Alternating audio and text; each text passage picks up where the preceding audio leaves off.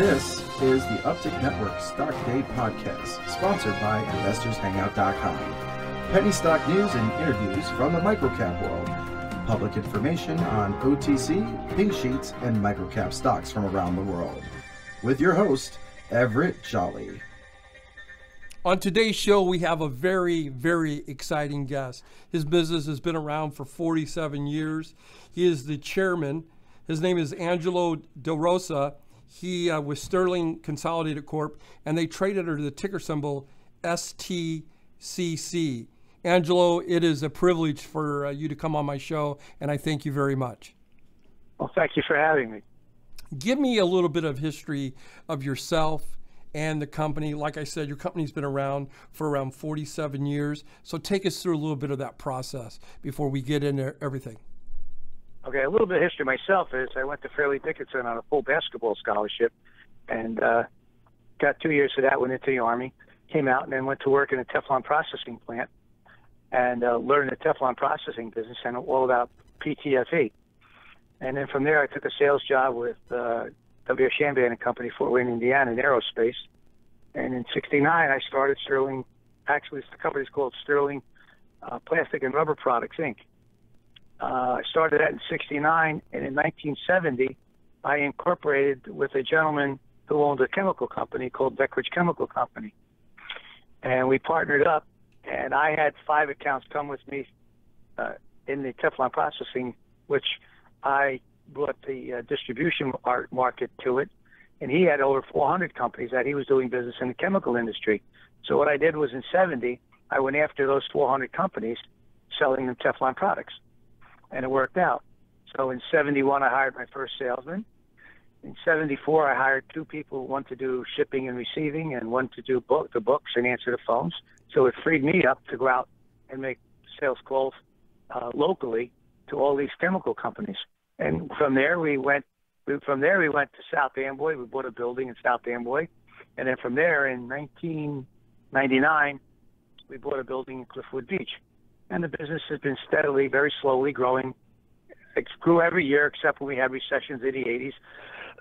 It would stagnate a little bit, but we never had a problem. We very rarely laid anybody off. It's just recently we laid some people off because of the volume of people that we have. We had 32 employees, which were a little overburdened. So we cleaned up a little bit back in June, July, and August of last year, and we went from there. So that's basically the basic of the company. We're a wholesale O-ring hydraulic seal distribution company located in Neptune, New Jersey, in a 28,500 square foot building. That's basically it. My guest today is Angelo DeRosa. He is the chairman and founder of Sterling Consolidated Corp., trading under the ticker symbol STCC. Now, asset-wise, what do you think your assets added up there at the company are? We're a little over. You mean our total assets? Yes. Probably close to about $4 million. I'm bringing this up for a reason, and I want my listeners to listen to this. Their assets are around $4 million. Their revenues are around $6 million, and their market cap is only at $1.4 million. That's correct. I've been doing this for 25 years. I'm 50-something years old, and your stock price is just a little bit south of 4 cents. You guys are completely undervalued. You guys should be trading above 30 cents a share. To me, that's fair value. That's just my opinion, and I just think that you guys are a great buy here. Why did you guys? Well, I happen to agree with you. Why did you guys go public? If you could tell me that, Angelo. Well, we were approached by a lifelong friend of my son who worked for Goldman Sachs, and he said, my son is in the business, so we sat down with him, and he explained on how to go public. He had a methodology that he would like to try to go public, and we were his first company that he took public. But we listened to him, and we determined that for us to grow and go to, our goal is to hit 10 million. For us to grow, we needed the working capital that a public offering could do. So we put our heads together, and the 3 of us took the company public in 2012. Subsequently, since we have gone public, we purchased 2 companies. one in Pennsylvania, one in North Carolina. Mama papa businesses, but they had niche marketplaces. Like the one in Pennsylvania is in the oil and mining business, and their biggest account manufactures drilling and mining equipment, and that's our biggest account in Pennsylvania. Absolutely. In North Carolina, the gentleman, we bought his company, and his biggest accounts are local, but he's a specialist in mechanical seals, and we needed that marketplace, so he's building the business now with that. So that's how we got those two businesses as a result of going public. So we offered them some stock, we offered them cash, we took them public. They're a part of our group of five warehouses. Awesome. And that's worked out pretty well, because what we've done is, because of the slide in oil and gas drilling and the coal mining industry dropping so drastically in the last couple of years, that business has dropped off in Pennsylvania. But subsequently, our Pennsylvania warehouse North Carolina is doing quite well, because they're doing what they call clicker press gasket stamping and mechanical seals, and their business is picking up. So we're very happy with that particular acquisition. And now we've moved people from New Jersey. We moved a person out there to run our Pennsylvania warehouse to get that off the ground and get it going. And that's what we have, a 29-year-old kid that worked here for about 5 years. We put him out there. He was frothing at the mouth, so to speak, to get his hands on running a business. Absolutely. So we gave him the reins. So he's turning a profit. My guest today is Angelo DeRosa. He is the founder and chairman of Sterling Consolidated Corp. They trade under the ticker symbol STCC. Now, Angelo, let me ask you this. You guys are a supplier of hydraulic and pneumatic seals. What makes Sterling Consolidated Corp so special? We have in stock 44,000 different line items. Our specialty is you can call me at 5:30 at night, and if I have the parts in stock, they go out that night. I don't care what the quantity is and the size. And we have 2 miles from our warehouse here is a UPS one of the main UPS stations in Tinton Falls. So I have no qualms about when people call up and say, I need it out today, we do it. And we built our business that way. But in the very beginning, I was mostly original equipment manufacturer oriented, and I would call on major OEMs.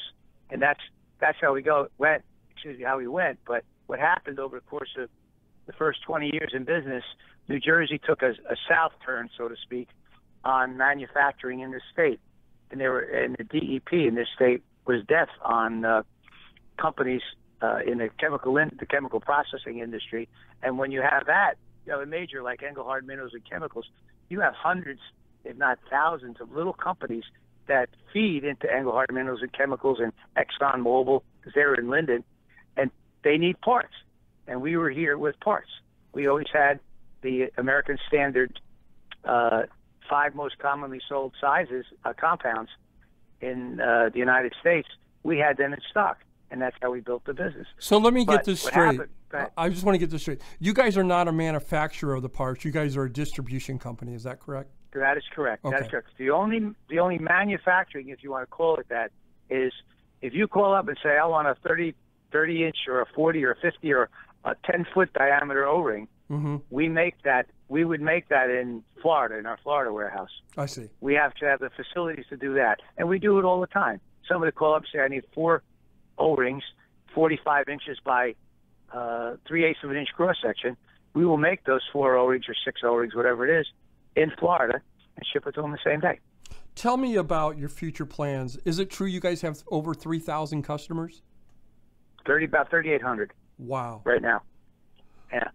And why I built this business and how I built this business was I took the attitude of, hey, I'm not going to be in bed with one customer who, if he goes belly up, I go down the tubes. That's right. So I went after all the small accounts initially. I went after all the small accounts in New Jersey because our competitor in the O-ring business, he could care less about the $10,000 or the $5,000 accounts. I worshipped him. Right. And that's the way I still run my business to that day. I get a $500 one. It's free. So what do we have future plans going on for Sterling Consolidated in 2016 and 2017? Where do you see the growth coming from?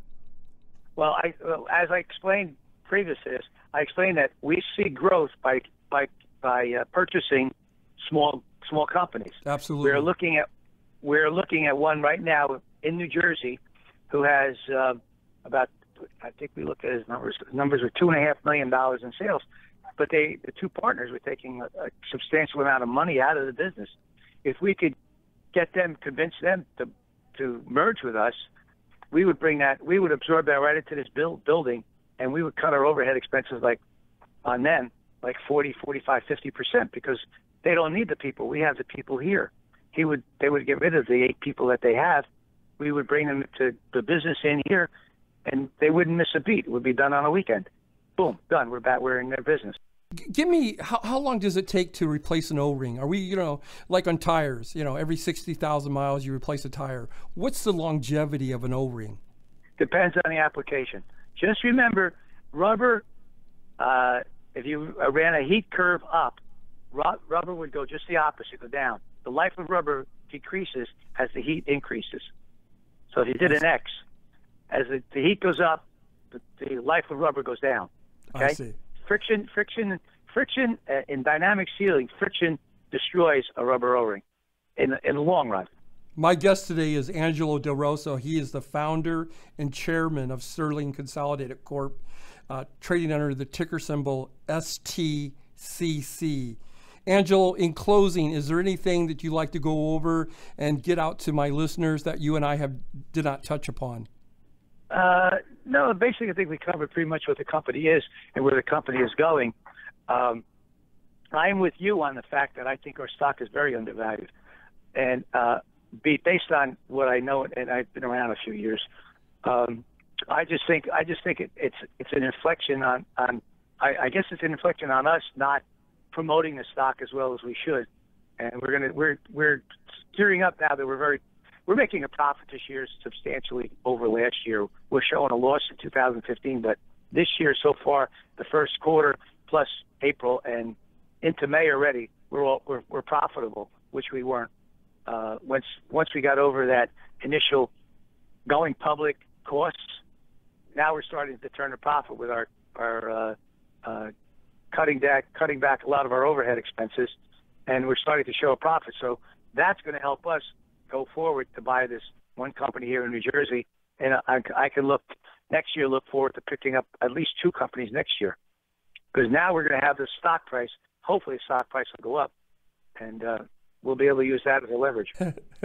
My guest has been Angelo DeRosa. He is the founder and chairman of Sterling Consolidated Corp., trading under the ticker symbol STCC. Angelo, thank you very much for coming on Stock Day. It's a privilege to have you on my show, and I'm going to get back with you in a couple of months and see how things are going on over there. Well, it's my pleasure. Thank you for having me on.